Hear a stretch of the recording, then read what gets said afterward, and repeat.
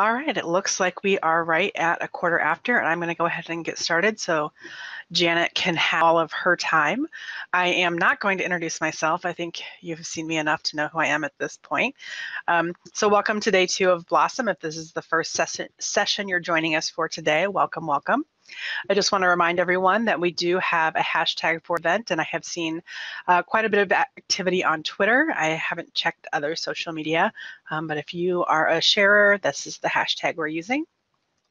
I think most of you know by now to use the panel at your right to express your questions and chat with your fellow attendees. Just click on that chat tab in that panel to take you to the chat session.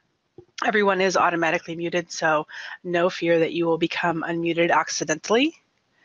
If you have a question for Janet, please use the Q&A panel so that it does not get lost in chat. If you've been in these before, you can see that it goes pretty quickly. We've easily had over 1,000 people in every session. We are providing closed captioning.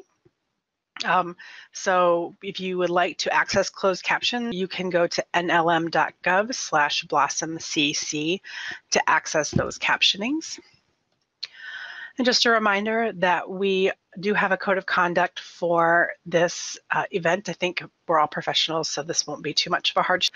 But we are dedicated to a harassment-free conference experience for everyone, regardless of gender identity and expression, age, sexual orientation, disability or ability, physical body appearance, body size, race, ethnicity, religion, or lack thereof, or technical choices.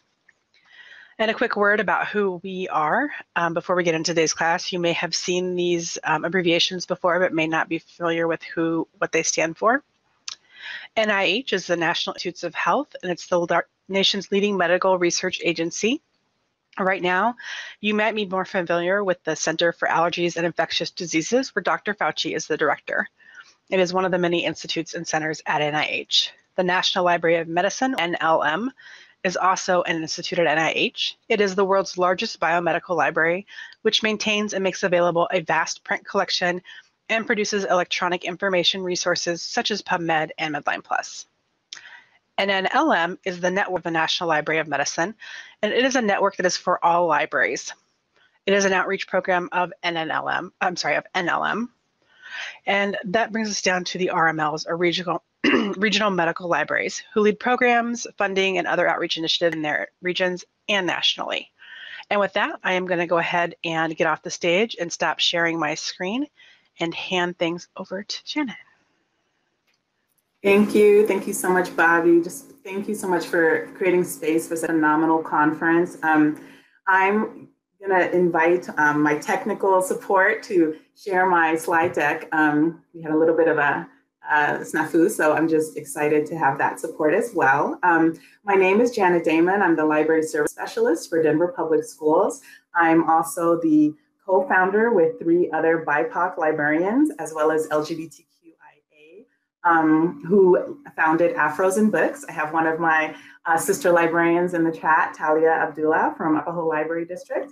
And I'm also the co-lead for the Women of Color in Colorado. It's an affinity group that is inclusive, and as well as I write a blog for cultural mothers here in Denver called Mixed Mama. So my Twitter is Mixed Mama.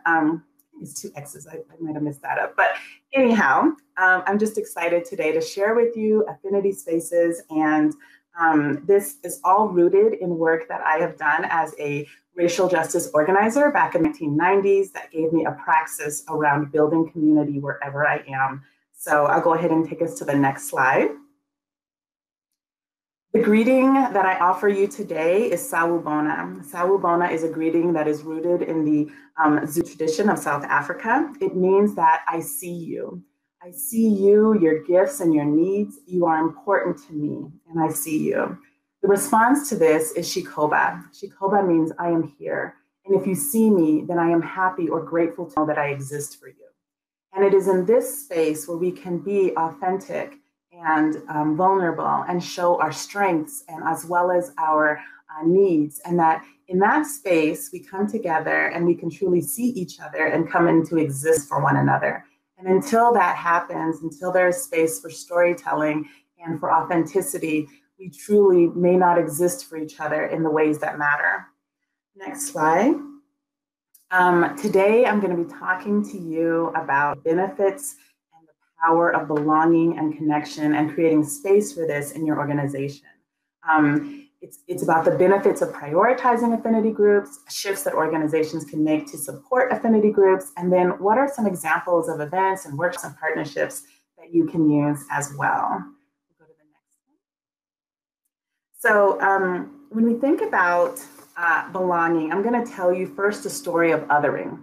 Once upon a library conference I attended, I was viscerally surprised, but I shouldn't have been probably surprised when, as I was going through it, I noticed I didn't see a lot of other folks that look like me. And, you know, by the middle of the day, I had gone into kind of, let me pull people together, let me find my community, let me create community in this space. And so in that space, throughout the day, I was gathering and introducing myself and pulling together a group that would be our own little makeshift, you know, on the spot affinity group. And so before it was over, we had lunches and dinners and gathered together, talked about workshops, talked about presentations. And, you know, even in the midst of that, there was some things that were coming up for people that they were experiencing at that conference, microaggressions, some extreme othering, in fact. And it made me really, truly realize how critical safe spaces for affinity groups and BIPOC librarians should be built into our systems, recognizing that the demographics of libraries don't always support and help folks to maintain some longevity in this field. We'll go to the next slide. So in that, you know, I realized that we have to have that this field is still 83% of librarians are white, only 5.3% of librarians identify as Black or African American, 7.1% as Hispanic, Latino, Latina, Latinx, and 3.5% as Asian American or Pacific Islander. So in light of what we know, how are we creating systems to support and retain and recruit a more diverse representation in the library field? We'll go to the next slide. So the benefits of affinity spaces really root down into, I see you, that Shikoba and Sawubona, that I see the things that you bring to this work and this field, and I support you in that. So we'll go to the next one if we can. And so those benefits, not only is it a space for, you know, promoting the professional development and your career growth, but it also builds friendships, promotes collaboration, establishes that community. It helps to sustain and accelerate career opportunities that amplify the brilliance of our colleagues. It helps to support that inclusive workforce that benefits everyone. There's so much data around how important this is to, you know, even when we think about our millennials, 53% have said that that's one of the top 3 things they look for when they are entering an organization is how diverse is it, and also ensures there's a greater set of complex skills and criticality at the table. So when your decision makers and your designers, your equity designers, and when your program designers have that diversity of thought and lived experience, it just makes for better decision making. We'll go to the next slide. And so when we think of what organizations can do to support belonging, is creating space first and inviting staff to become affinity group leaders, protecting their time and gathering. I think about, you know, in where I am in Denver, this is something that's embedded across our district. I'm with a school district. And so with affinity groups, they offered a space for folks to determine what affinity groups they might want to lead. So we have, you know, a Latinx affinity group. We have an LGBTQIA affinity group. I co-lead the Women of Color affinity group, but there's also a Deaf and Hard of Hearing affinity group. And so there's a single parents affinity group. So it's important to think about, you know, who is centered and who is marginalized in some of our spaces, and to offer a space where people can lead in ways that affirm identity and also uplift some of the identities that have for a very long time not had their needs supported or addressed. Providing resources, thinking about What does it look like to fund this work? What does it look like to invest in those members, to support their attendance at conferences, to support their presentations at conferences, to ensure that they have some of the skills around facilitation and leadership that prepare and promote their skills as they have career aspirations to be promoted within the organization. Ensure that belong groups are offered during new staff onboarding. This is actually really important. Some of the folks who are recruited to organizations or invited to be a part of an organization might not know about some of the resources that are offered in, whether it's human resources or whether it's through training opportunities. So having, an invitation to say these affinity groups exist within our organization and inviting folks to join as soon as they become a new employee in an organization will help them to navigate some of our other systems more readily, and it reduces the amount of frustration they can have as they're just trying to figure things out. And it also allows just for relationships to be made early on as they're coming onto an organization, so that people can lean in and offer mentorship opportunities. I think that the power in this is that this is how people have navigated really complex systems for a long time. It is through belonging and fellowship and gathering together to talk about these needs that folks have, setting a space where people can be authentic about what they need. So, and it also is a space for affinity groups to gather to provide feedback to the organization. So one of the things that our LGBTQIA affinity group did in their advocacy was advocate for there to be data collection on one of our surveys that happens across our district, just asking, how likely are you to still be with our organization in 3 to 5 years? What kinds of systems of support, do you feel like would benefit your affinity group? And so in those questions, a lot of that information that came back helped the organization to grow and to be more intentional about the affinity work.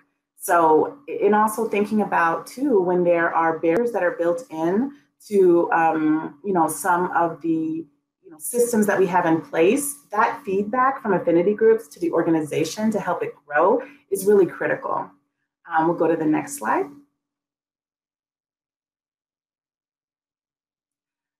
So I'm going to talk a little bit in the next slide about our Women of Color Colorado Affinity Group. We'll go to the next slide. This affinity group began, first and foremost for folks who are in libraries, in education, teaching. It was kind of, all of the folks that are in our organization. We have 6,000 employees. We serve 93,000 students. But what also has developed is that it is inclusive. So we have folks from varying backgrounds, folks who are public librarians, folks who are in research libraries, folks who are in engineering and in other underrepresented fields. And so when we founded the Women of Color Colorado group, we identified, it's great to put together a founding statement that really articulates your mission and vision for what it is you want to do. And in different years, we have focused on different parts of this. So, one of the things was that we wanted to create a system of support for all of the employees of color to be able to connect with belong groups. And for ours, the Women of Color group, we really wanted to focus on advancement, retention, support, and development across departments, and also, provide professional development, trainings, mentorship, engagement activities. We wanted to do this and create caring communities through the strategic use of text and email, meetups, events, and programs for youth.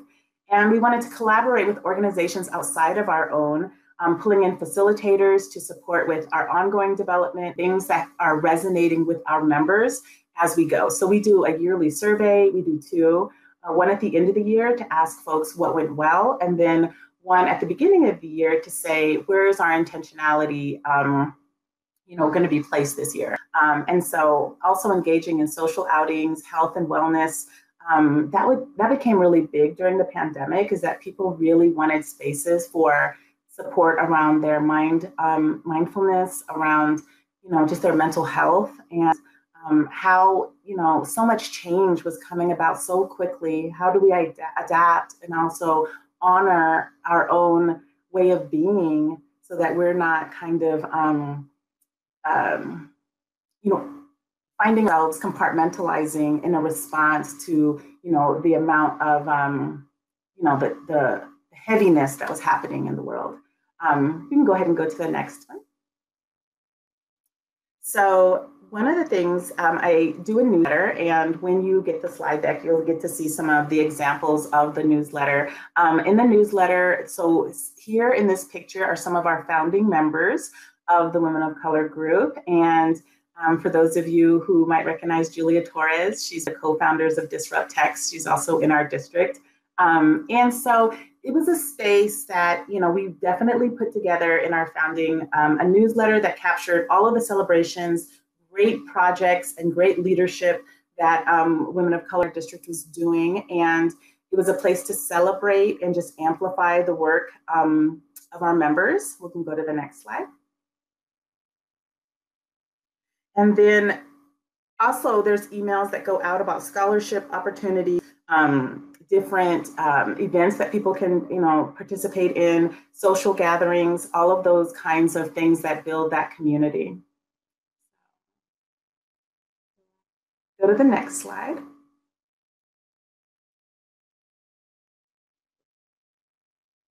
And I have a mini video, and this is going to try to capture, because there's so many different things, but I just want to play a little bit of this, maybe a minute or so that you can see some of our, some of the pictures are pre-pandemic, but we'll show you a little bit what we've done since. The video is primed, so we can play a little bit of that for you.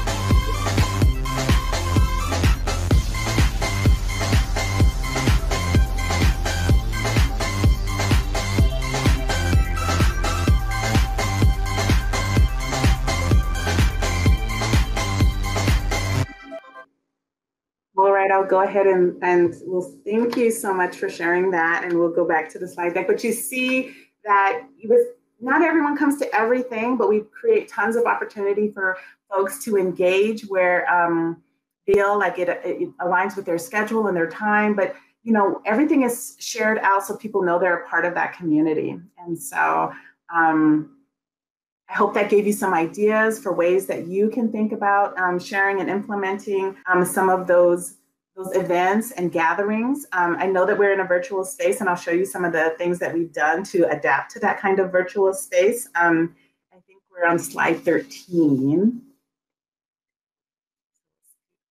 We have quarterly meetings, so we do gather for those. And then, you know, we can go to the next one.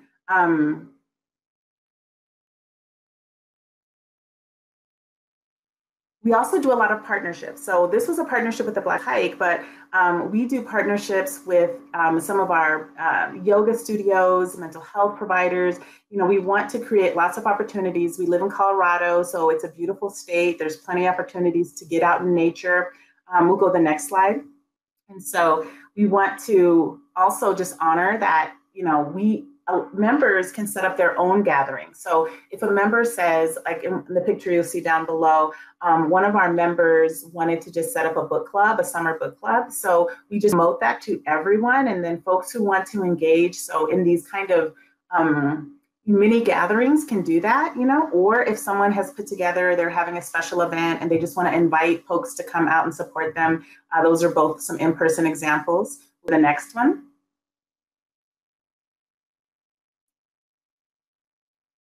And so virtually, we have set up virtual brunches where we just encourage members. We have like a recommended menu. If they want to order out and get some brunch from somewhere and bring it home and have a little virtual brunch or gathering, we have done those. We've also had just virtual happy hours. We have opportunities sometimes. So the groups that joined our group is an affinity group from the Metropolitan State University, as well as University of Colorado, Denver. They have their own affinity group. And one of our, pre-COVID, our last gatherings was they had an open like celebration of mindfulness and self-care that some of our members attended. And then afterwards, there's events that they will host. So they're going to have like a choir presentation next week. So we're going to virtually attend some of those things together, just so that we can chat and talk about what we're seeing. So there's still spaces to create belonging. We can go to the next slide. And so one of the other things that's been really nice that we have attended virtual yoga sessions together. There's Satya Yoga is a BIPOC owned and led yoga cooperative that's here in Denver. I think Talia Abdullah is actually also one of the yoga teachers who's been licensed through this program. And so there are spaces where we can also amplify to our members. You can become a licensed yoga teacher, a licensed mindfulness teacher, and then, you know, we can also participate in some of those activities together. And so we also invited the founder of Luna Vibrations, Zalisa Clark, to host for us it was a microaggressions, how to use mindfulness and how to use different techniques to address microaggressions in the workplace. And that session was a beautiful session. She also does sound bowl healing.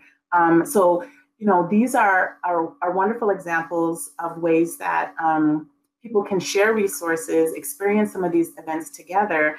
And what was nice about the session is we also created a self-care toolkit. So all of the members were invited to create one page of a Google slide deck and just tell us what are the ways that they're managing and coping and navigating these difficult times. But we also want to make sure that folks are aware of other resources around mental health. So we have one of our members is actually the founder of the Therapists of Color Collective here in Denver. Well, it's here in Denver, but I think, you know, they are virtual services, so they can be offered nationwide. But so Rosina Santiago Schroer, she is, you know, going to host for us too. Like, when do you know that you have have exhausted your toolkit and you really should be meeting with a licensed therapist to get some support around your mental health. So we want to destigmatize mental health, especially in communities of color, that it's a part of well-being and wellness to attend those sessions. And so she is a phenomenal resource. And so, you know, creating a spirit of reciprocity where you are having your organization invest in and support all of these incredible leaders and entrepreneurs and social entrepreneurs of color in our communities, because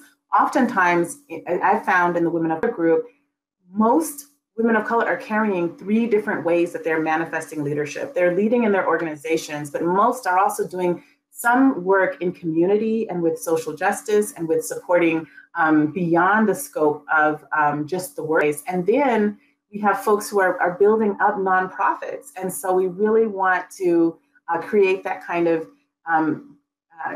connective tissue between our communities so that we can uplift and amplify that all of that work that's being done. And we'll go to the next slide.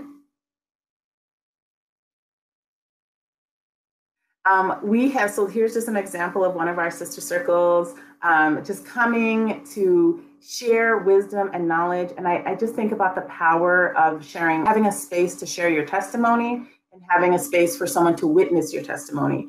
And I think that oral tradition, that tradition of coming together in a safe space to talk about our journey and to share that is something that most organizations don't create space for, but that is truly the engine of resiliency and being able to feel connected to one another. And, you know, in those spaces where you're able to just put your burdens down and say, you know, it's hard when this has come up with this colleague multiple times and I haven't been able, like, you know, I have to do this education with my whole team around why this is a microaggression, why this is causing a psychologically unsafe space. And they also have to do the labor for them of showing them how they should be doing things differently. Like, that's heavy work for someone to carry day in and day out. So having an affinity space where folks can process, and also we have an eldership. We honor the women who have been in our organizations for 20 plus years and have who have overcome a number of different challenges and trials that, you know, younger women and are facing. And then they provide that continuity, like Sankofa circle of wisdom. And so sometimes, you know, we'll put a question just to the whole wisdom circle of like 7 elders that are in our district that, you know, and just ask them, how do you deal with this? How do you cope with this? And then share that question and then so they can share this with us. One of the ladies in this photo is Debbie Blair Mentor, and her father, you know, these are founding people in our district who have schools named after them, who have led incredible journeys. I think about Lena Archuleta, an educator who was not only a librarian in our district, who was the first Hispanic Latina librarian, but she also was the first director of the Colorado Library Association, also the first Latina principal. And then even after retirement, she went back and got some extra classes so that she could lead AARP members and advocate for people to get retirement support, you know, and eldership. And so those stories and those testimonies, they can provide that fertile, resilient, and sense of grounded in that ancestral kind of strength of those who have come before us. So, you know, in the affinity spaces, there is an opportunity to create that reciprocity and to have a circle where you can share those testimonies. We'll go to the next one.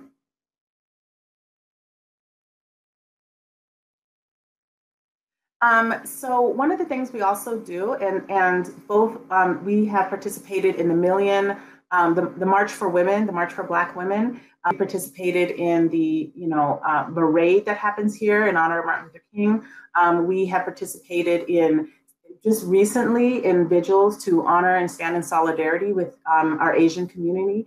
And so we also recognize intersectionally that that women especially are dealing with not only systems that are racist and white supremacist-based systems, but they also have this double piece where they also are showing up and experiencing patriarchy within both in communities of color and in a white supremacist system. So we recognize that that is, you know, we have to stand in solidarity with women's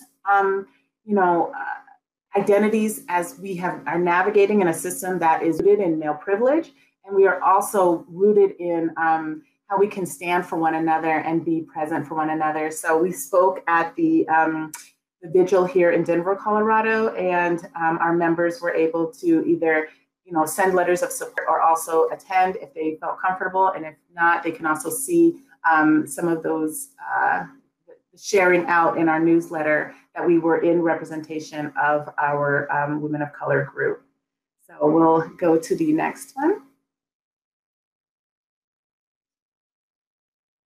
And so I want to, in Sankofa, and also just to share some of the challenges and some of the learning that has taken place over the time of the 4 years that our group has been in existence. So one is that, organizational accountability and integrity. So the organization has to hold some of these spaces in integrity, that this is not a performative space. It is not a checkbox to say, oh yeah, we have an affinity group. We haven't resourced it. We don't provide time for people to attend it. We don't amplify it during our onboarding.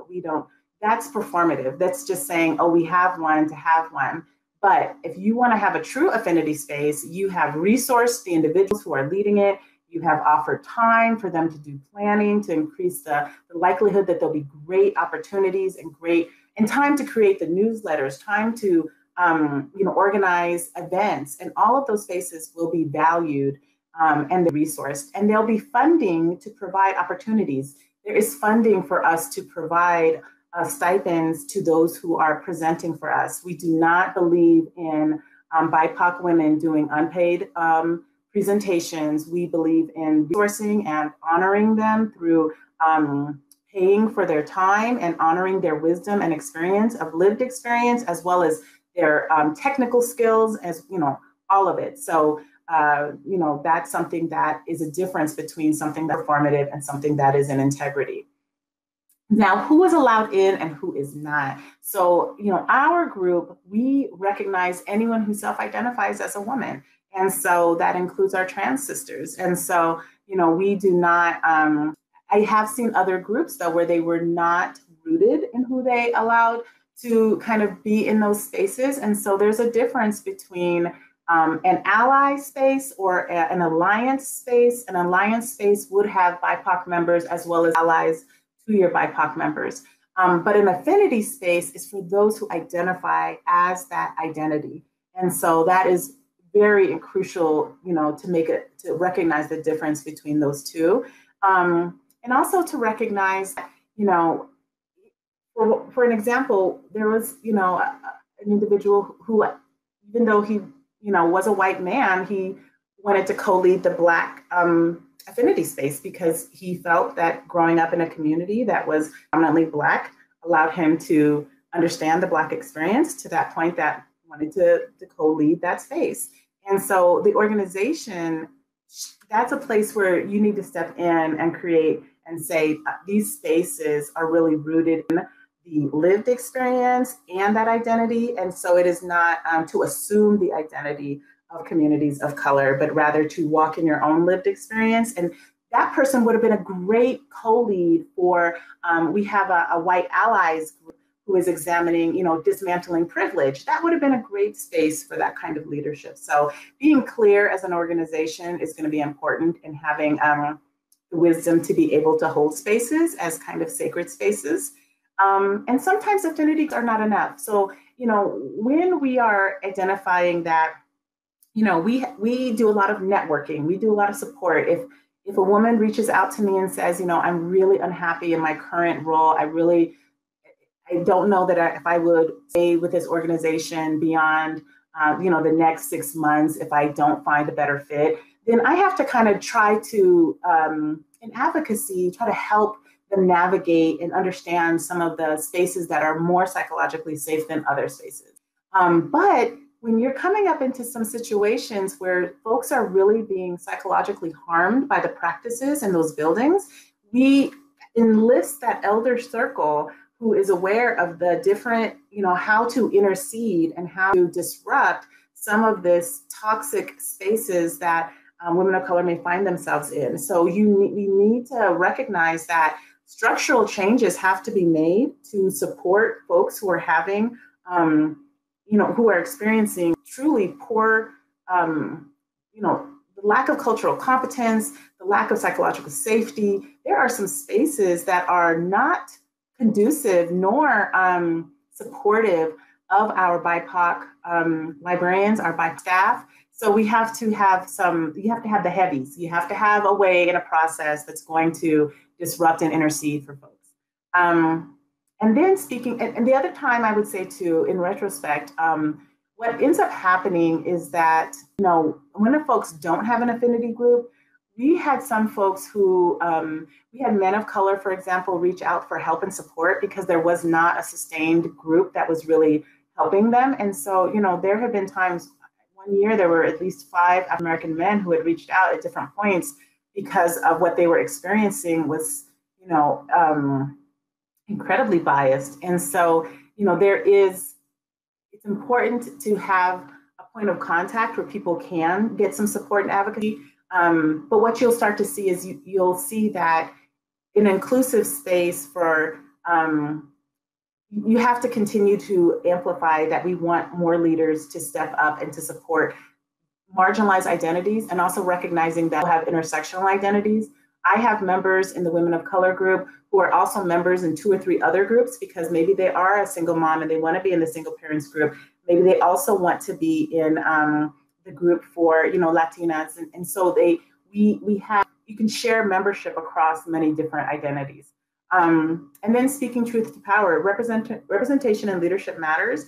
A lot of this work is supported from an executive culture and equity team at the district level. And so, there is someone at a senior leadership level that is supporting this work in our organization. So those are kind of just, to get you started in thinking about that.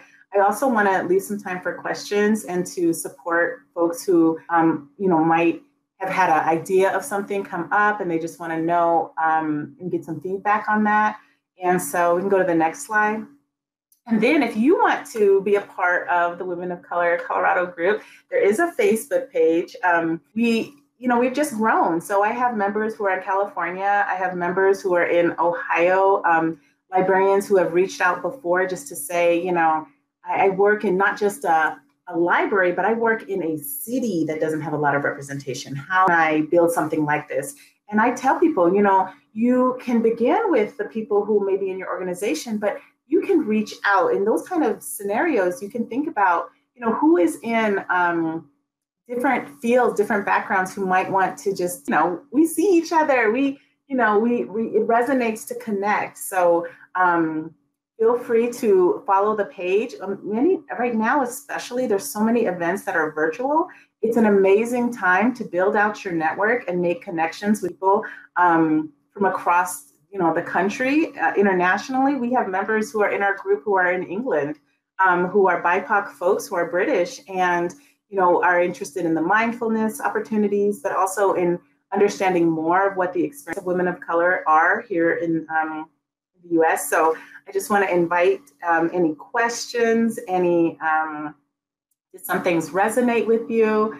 And so feel free to drop that into the chat. Great, thank you, Jo. We do have some good questions coming in, and one I've seen repeated a couple times. You don't have to put me on full screen. Is how can an organization facilitate or help create affinity groups for people who might be worried about outing themselves in some way? Okay, so one of the things, so I would say this: if you have if folks are afraid of identifying themselves in your organization, there already is a problem, because it means that they've done it before or they've heard things and they felt unsafe and marginalized. So it is even kind of more important to think about what's the ecosystem that this work is living in. So if the ecosystem has not been created to support affinity groups, there's more work to be done maybe before you even get to affinity spaces. Like maybe what you're doing is just providing an hour of time off to say, if you're interested in this affinity group, we would like to, invite you to, and having a staff member who already is a person who is trusted to maintain and hold safe spaces is a good person to invite to lead that, because, everything, trust is the foundation of all of this work. And where there is no trust, there is no community. And so I think that, one, if folks have expressed that they don't feel safe, then there are things that need to be examined in terms of entire system to examine and do some archaeology of self, as Dr. Yolanda would say, and I think and then to do some of that work so that you can hold a space so that people can feel like they want to create something for your organization. Because if, and some of this work is created by people who are cultural strategists, people who see the connections within an organization and also care about the organization enough to do the work. So, those things have to happen simultaneously. You have to, one, have done some of the work internally before you open up a space for affinity groups, but that shouldn't stop people from making one. So if you're a person of color or a gender expansive person or an LGBTQIA person and you know you need this space, create the space and invite some folks, even if you start with 4 or 5 people, and then over time that will be amplified. People will see that this is not a space to find and locate, identify people so that you can target them for bias and for issues later, but instead that homework is being done too. Great, thank you. Which I think is to really a great next question, which is how do organizations, or how do people in the organizations create space for affinity groups during work hours, which I think kind of ties into that. We have lunch and learns. So, if the schedule can be adapted to that, one, I do believe, I do believe people need time. So if there is a way to comp back time, this is you have to think about it in terms of, this is a time for people to recover from 40 hours perhaps of harm. And so giving people time to be in community, be connected, to say, on this day that they would be doing, needing, they just get an hour of comp time, that you would say another day, please, we're staffed, we have the front desk covered. Please take this extra hour because I know that it's your lunch break in one of the affinity spaces. So, cultivating a sense of recognizing that a lot of your staff who have an identity that is marginalized and historically marginalized, this is a recovery practice that helps them bring themselves back to whole after maybe suffering some indignities, not just from maybe just an environment where they don't see a lot of representation and they don't feel a lot of support, but also that, they could be experiencing bias from patrons to the library, customers. It's a lot. So they need space and time to unpack that. So again, but that goes back to the integrity piece. Until an organization is doing those acts, people may not see the integrity in they're trying to accomplish. So organizations are trying to build trust and recognize that there is harm that is being experienced by some of their staff from different identities. Yeah. So I think this is a really great question and point. I'm going to paraphrase it a little bit. But how can we empower BIPOC colleagues to start and help run groups for them without doing what so often happens, which is putting BIPOC people in charge of diversity stuff? Well, I would say this. One of the things that you want to do is you recognize the power of co-creation. People do not know best what to do for any group until that group is centered in the design from the very beginning and invited to be a participant in that. One of the best things that I think you can do is stipend it. If you stipend the work and you say, either you are stipending it through additional pay, or, we're saying this really matters to our organization. And you also recognize that a person carries a talent as well as a social capital that is you are excited to even have them take on this role, because of the skill set and the lived experience that they bring to this role. And that's really important in our field, because we're a field that really relies on and sees the credentials of a person rather than looking at the power of their lived experience. And so there are a lot of staff who are completely under, work has to be meaningful. And there's a lot of staff, incredible talents, and could lead this kind of work who might not have the MLS, who might be working in different sectors of the library, and who might be, so we want to recognize that, some of the best community organizers who can build this kind of community and sustain it and maintain it are going to be people who have lived experience doing this kind of community building. And so our community builders, especially, I think about in our Black community, there are elders and mamas who have worked in, in churches and in, I think about people who have done advocacy and activism for a long time, and they might not have a credential degree because of the historic, lack of access to, colleges, institutions, funding for that. So I think it's important to recognize that the set of skills that are required that build community are not always the ones that we control. Yeah. Oops. Yeah. And I think it's really something we have not historically done a really good job is looking beyond a piece of paper. Mm-hmm. Really, building community is a valuable skill that definitely should be appreciated and supported. Absolutely. And that goes back to even just honoring. I mean, I think that what I notice is that there's so many women of color, and because the women of color group, but who have done incredible work for years and have never been given a certificate, a round of applause, who have not had this mentioned in meetings or newsletters, who have had their work even to some degree co-opted and then put up as being this exemplar, but never being acknowledged, like who's doing that labor. So I think that even having an affinity group, that one of the things we had initially planned for the pandemic was do a banquet just to give each other a round of applause, because oftentimes there's not a space that is uplifting that work. And so, celebrate, even say, if you can, send an email, tell someone thank you for work that is known and unknown to you that they have been doing since this. Yeah, it's really important. So I think this is a great question.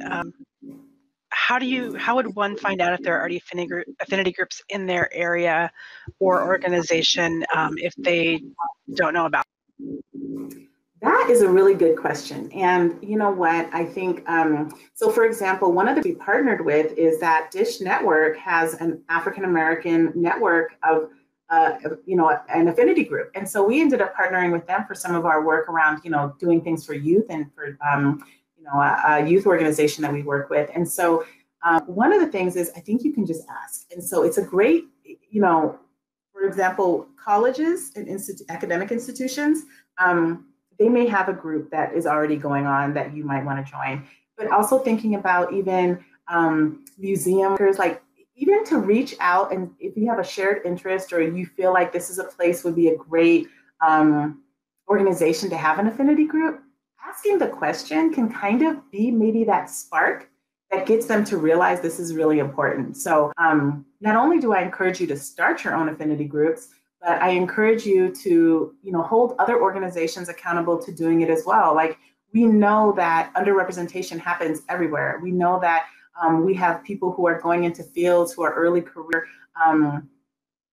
professionals, and they might not feel supported. And that is, once we got our affinity group together and we had so many people from different backgrounds in the same space, it was amazing to me to realize we were all experiencing very similar, very similar experiences. And so, creating a space where people can, like I said, share their testimony and then realize they're not alone, that their testimony has been experienced by more people in the room than they can count. And that just, I can see the rest, like this, the exhale that happens when people are like, oh my gosh, like you have experienced that too. Like someone put, an article on your desk saying that it's okay for people to use the N word now. It's not an issue anymore. Like there are things happening that people would not believe ever in life. And once people can get that off their chest to say, like, this is what I'm dealing with, how do I cope? And then for other people to affirm their lived experience,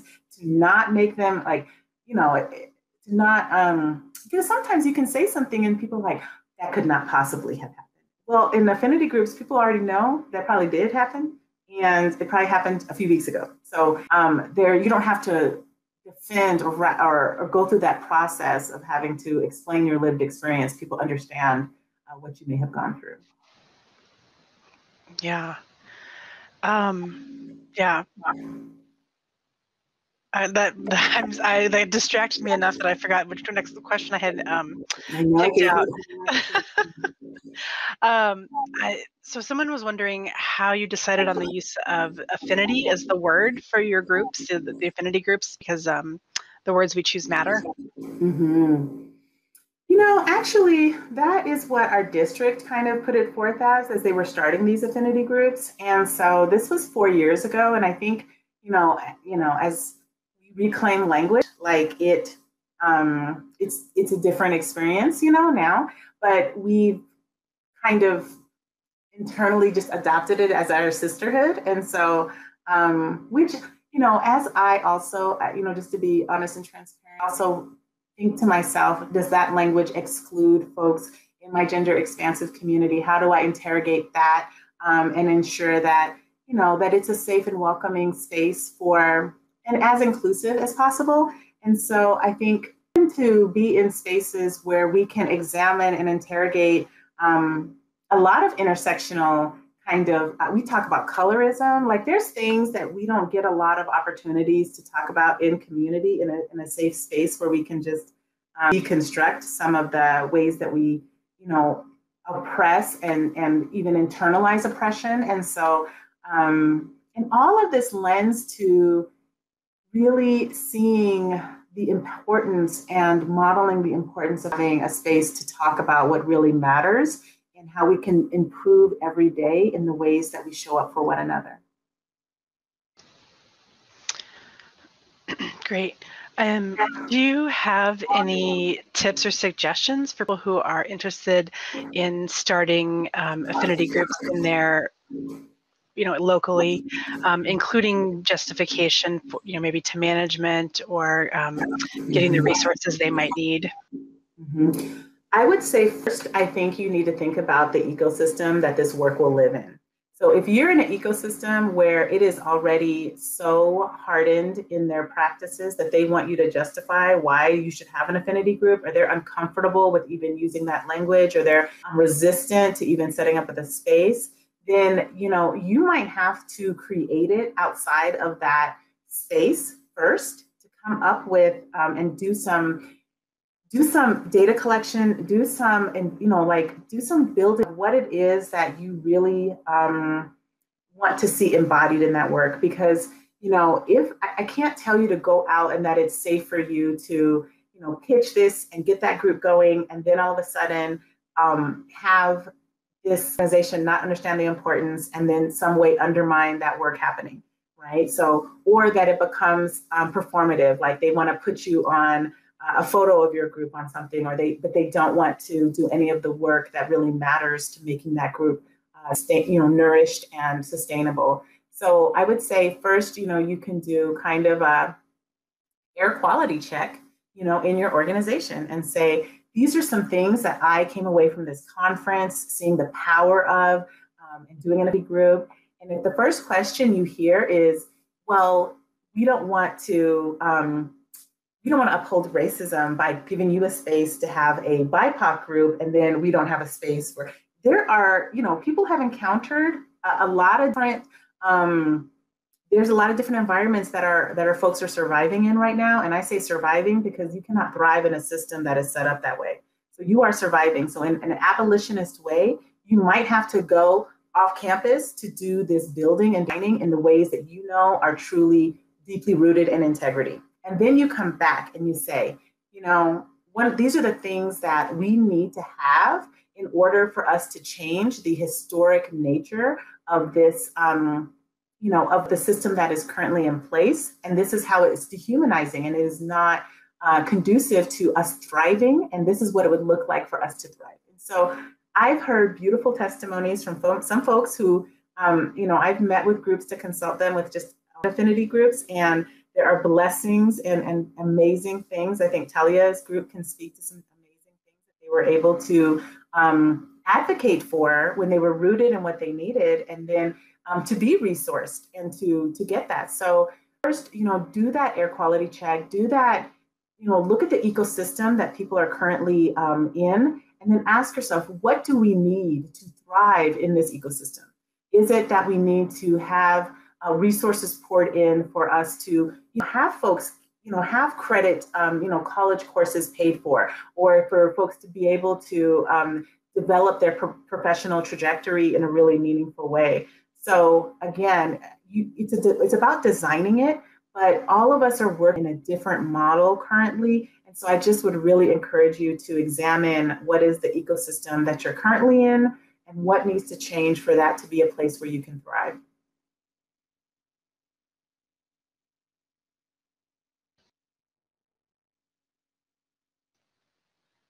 Okay, great. We are at about 3 minutes left. So I think I heard you say you do consulting on this if people have questions. Yeah, I do support. I mean, I'm passionate about affinity work. I'm passionate about affinity groups. I just know that the blessing that it has been in my life, we have co-led this group with different folks who've had the capacity to do so over time. But now we have, you know, there's 5 of us co-leading it because it's grown. We have over 200 and some odd members.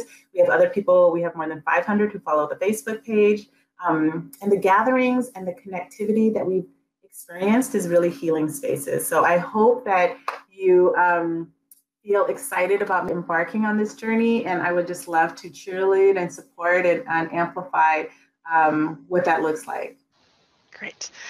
Great. Thank you so much. This was really enlightening, and I think a great segue into the rest of the for today. So I want to remind everyone that the next session is in 30 minutes. Thanks for watching.